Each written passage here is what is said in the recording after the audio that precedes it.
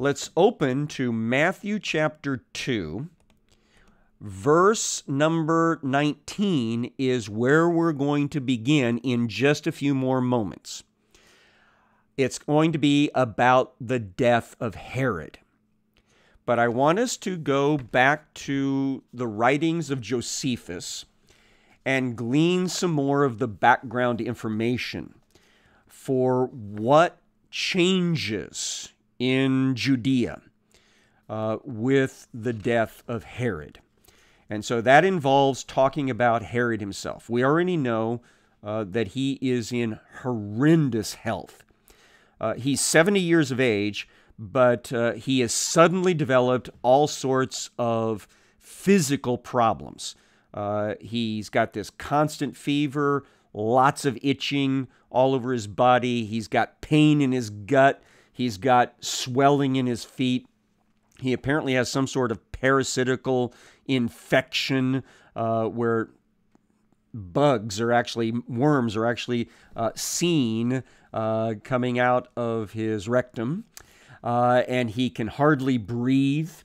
The more religious people are saying that this is because of what he did to the 2 rabbis and the 40 students of theirs that chopped down the golden eagle on the gate between the woman's court and the court of the priests. Well, he went to Jericho because it's warmer there, and then he went across the Jordan Valley to the other side of the Dead Sea to a place called Caliro because it's got hot springs, mineral springs, which are supposed to be good for what ails you. So he spends a little bit of time there. But then he decides to come back to Jericho, which is where he will be when he dies. And this is where we definitely see the crazy, murderous man that we see in Scripture. And so this is from The Wars of the Jews by Josephus, Book 1, Chapter 23. He then returned back and came to Jericho in such a melancholy state of body as almost threatened him with present death. And when he proceeded to attempt Herod's wickedness, for he got together the most illustrious men of the whole Jewish nation out of every village into a place called Hippodrome, and there shut them in. All right, let me break into it. He basically sends out an order. I want every Jewish leader of every community from the entire kingdom to be brought to the Hippodrome, the horse racing track at Jericho, which would have been a big venue. And he wants them confined there like an internment camp. Now back to the quote. He then called for his sister Salome and her husband Alexis and made this speech to them. Quote, I know well enough that the Jews will keep a festival upon my death. However, it is in my power to be mourned for on other accounts and to have a splendid funeral if you will but be subservient to my commands. Do you but take care to send soldiers to encompass these men that are now in custody and slay them immediately upon my death, and then all Judea and every family of them will weep at it whether they will or no. So Herod basically says, I want that entire hippodrome of leaders from around my kingdom to be executed the moment I quit breathing, because I will have tears on the day that I die. Now that's a crazy man. Now around this same time, the expected letter from Caesar Augustus arrived, which gave Herod permission to either execute or banish his son Antipater. Remember, he's the 40-something-year-old son that has been condemned for attempted patricide, the killing of his dad. He had been the heir to the throne, but now he's just a man awaiting execution. Now, Augustus Caesar has never been happy with some of this paranoia of Herod. Augustus Caesar has actually been like the uncle, the adopted uncle of most of Herod's boys. They have gone to Rome and lived in the palace and studied underneath the tutors that work in the palace for Augustus Caesar. And so Antipater has also known Caesar very well. And so Caesar tells Herod, look, I know you want to execute him, but you can also have my permission to just simply banish him from your kingdom. So during this time, after getting this letter, Herod has a really bad fit of coughing. I mean, really goes at it. And apparently decides that he's going to kill himself instead of just dragging on. So he takes a paring knife that he had traditionally used to cut up his own apples to eat. And he was going to either stab himself or slit his wrists or something. And one of his cousins who was trying to help him out sees that this was his intention, so he grabs him and won't let him do this. And everybody starts crying and sobbing because, the people closest to Herod, they don't like this idea that he would kill himself. Well, that noise going on in the residential area can be heard all the way down into the jail area, the detention area under the palace. And Antipater immediately assumed that his dad was dead, and that's what everybody was crying about. And so he tells the jailer, look, just let me out of here now, and I'll pay you big bucks.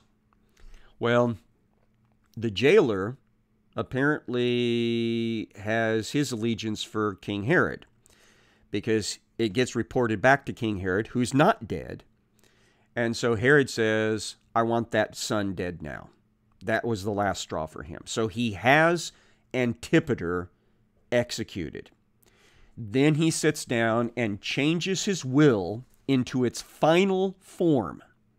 And I want to go over that with you because it's, I think, interesting historically. He decides that his son Archelaus, who is only 18 years of age, should be declared the next king of the Jews. Now that's a change from his last will. He'd skipped over Archelaus the last time.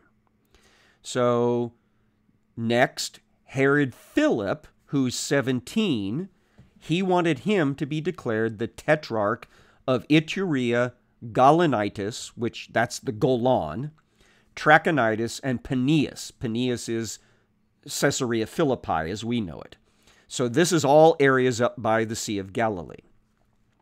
And then he wanted Herod Antipas to be declared, and by the way, he's 15 at this time, tetrarch of Galilee and Perea. And Philip and Antipas are actually both going to be in those positions in the New Testament later, and that's where we'll talk about them. Then he wanted 1,000 talents. That's the equivalent of 10 million days' wages. So we are talking about over $1 billion worth of buying power. He wants 1,000 talents to be given to Caesar Augustus. So this helps you understand how filthy rich Herod the Great was, why he was such a powerful force in the Roman Empire. Then he wants half that amount, 500 talents, to be designated to Augustus's wife, Julius, and to their children, and to various friends and freemen in the royal household at Rome, because Herod is personal friends with Augustus Caesar and with all the members of the household. So we're already accounting for a couple of $2 billion worth of money going to people at Rome out of Herod's will.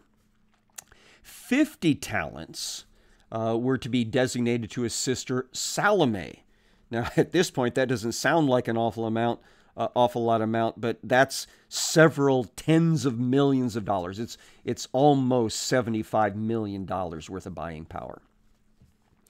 And then he also gave Salome key control over some cities in Judea. And then finally, he bequeathed several other large amounts of money to his various kids, including daughters. And that's the will that will be sent to Augustus Caesar as the executor to decide whether or not he agrees with all of these conditions. And so then, 5 days after he'd executed Antipater, Herod died. And Salome and Alexis immediately released all those people that were in the hippodrome before they even announced the death of Herod, because there was no way in the world that they were going to be involved in such an atrocity. Now, before heading off to Rome in order to be confirmed by Augustus Caesar as King of the Jews, according to the document that we were just talking about, the will, Archelaus, this 17-year-old son, orchestrated a grand funeral for his father. And during the 7-day mourning period, he provided a funeral meal for the entire population of Jerusalem. So basically, you know how when we have our funerals nowadays, it's kind of traditional for there to be a funeral dinner for the family and close friends, usually at the church or someplace close by. Well, he decides to throw a funeral dinner like that for the entire population of Jerusalem. We're talking about many hundreds of thousands of people. So he's got a lot of money as well. And he also acceded to the requests that were being made to him as the presumptive heir to the throne to reduce taxes and import-export tariffs and to release certain political prisoners that his father had arrested. And so he figures that's a good thing to do to get off on the right foot with the people. So he agrees to all of those sorts of things. Now, the funeral procession for King Herod started at Jericho and then went up to a place called Herodium, which is a little bit south and east of the city of Bethlehem. Our last trip to Israel, this last March, we went to the city of Herodium, which is in the Palestinian Authority area, and saw the place where Herod was laid to rest. On a previous trip, went to the Jerusalem Museum, and you can actually see the coffin for Herod that's held in the museum now. So all of those special things Archelaus is trying to do on behalf of his dad before he goes down to Caesarea, jumps on a boat, and heads off to Rome.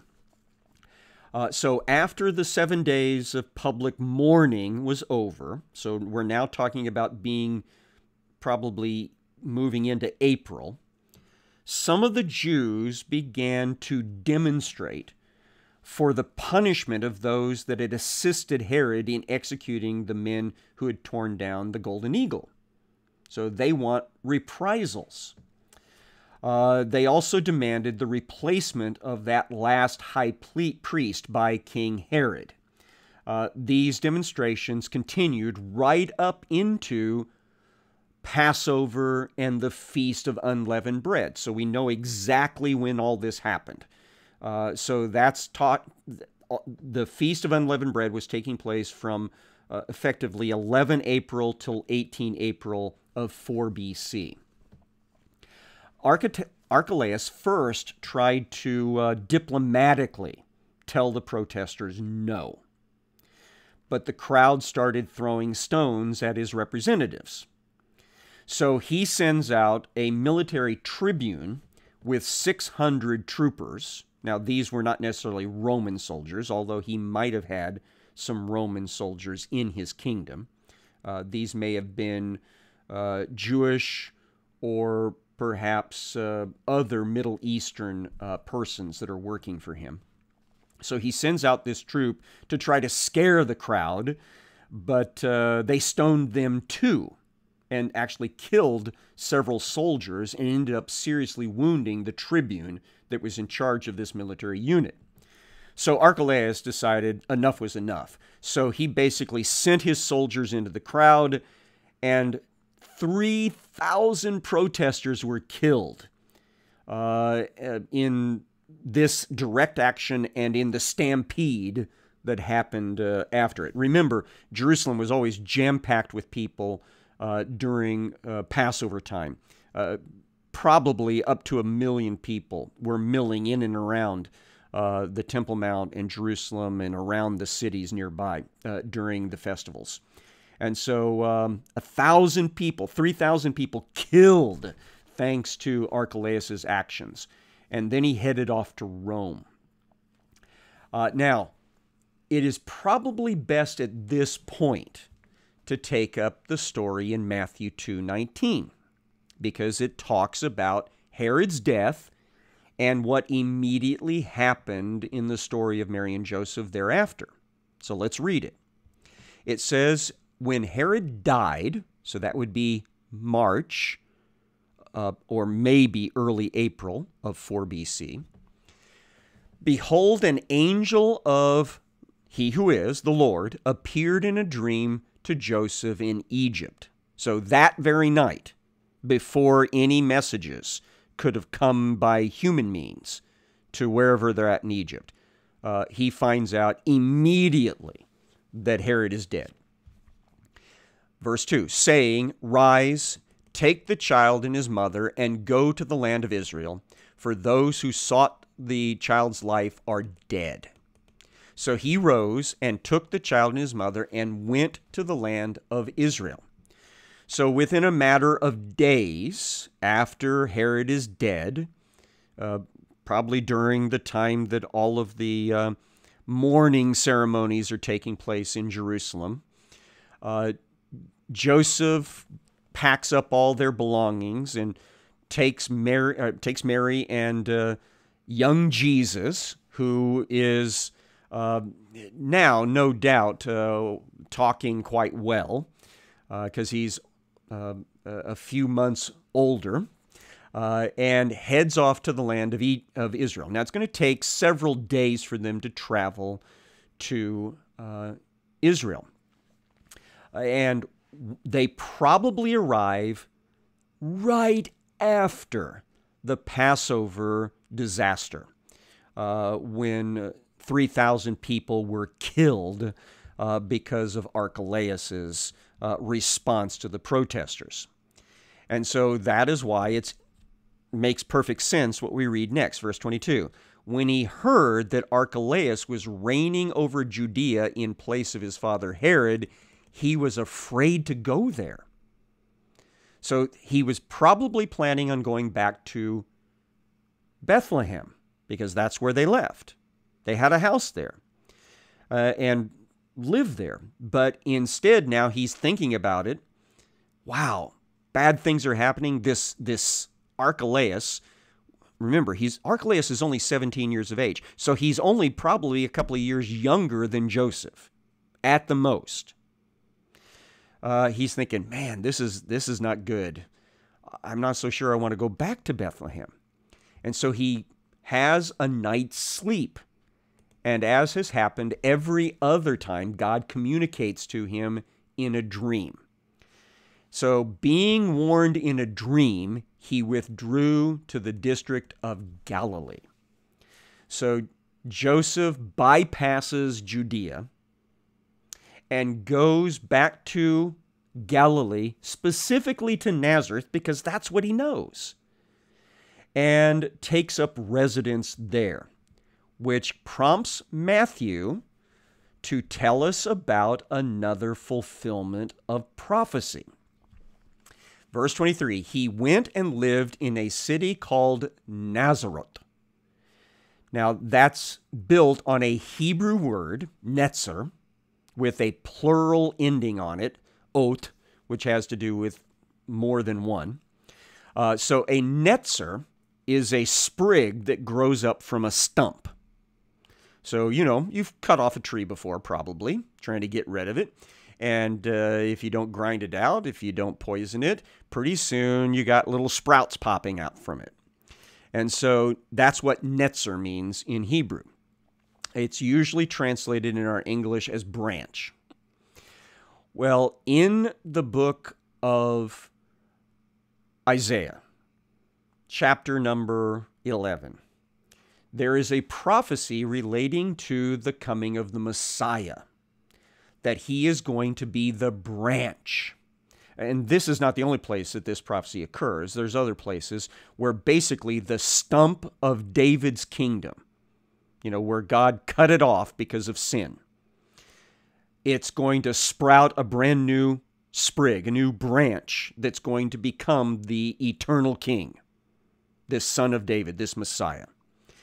And so Jesus' family takes up residence in a town in Galilee that's called Branches, using the Hebrew word for branch. And so Matthew says that was what was spoken by the prophets might be fulfilled. He shall be called a Nazarene. So Jesus ends up being called by the name of the town that he lives in. So he ends up being called, hey, Branches, because he comes from the town of Branches. And so this is that I think is a little bit of a sense of humor of God. It's certainly the irony of God, that he is even fulfilling the prophecies of old by the name of the town that he grows up into adulthood in.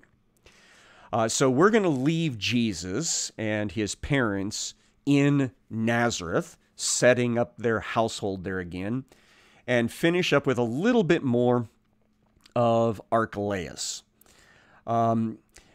He jumps on a boat in April of 4 BC and heads off to Rome. Right behind him, his younger brother Antipas, the 15-year-old, is coming to petition that he should actually be the king of the Jews, because that was his father's previous intention in the last will. This Antipas is being backed up by his Aunt Salome in that, and she goes to Rome with him. There is another Jewish delegation that heads off to Rome at this same time. They don't want Archelaus to be in charge of the kingdom. Instead, they want the Jewish kingdom of Herod to be absorbed into the Roman province of Syria. They just want the Jewish territories to be part of the Roman Syria in the eastern end of the Mediterranean basin. They don't want to have a king over them anymore. They want to go back to basically being ruled by the Sanhedrin and the various members of the Sanhedrin scattered all over the region of the Jews. Now, that's not the way Augustus goes. Augustus decides to declare Archelaus not king of the Jews, but rather ethnarch of the Jews.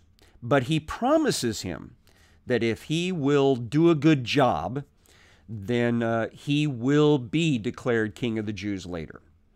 And so this is how things settle down at the end of 4 BC. And when Archelaus gets back to Jerusalem in 3 BC, he's got some cleanup to do because the riots continued while he was gone. And so he ends up replacing the high priest again because he figures a high priest that can't keep the peace must not be doing a good job. And then he settles down as pretty much a tyrant. Remember, he's 17 when he becomes the ethnarch of the Jews. He's not got an awful lot of practical experience, and so he seems to resort to force every single chance he gets to make people do what he wants them to do. And that is what seals his fate of being removed from this position in 6 AD. And this will be done by Augustus Caesar himself. So we'll kind of mark our place historically at that juncture, and we'll come back and set a little bit more of the stage for the gospel story the next time we get into God's Word.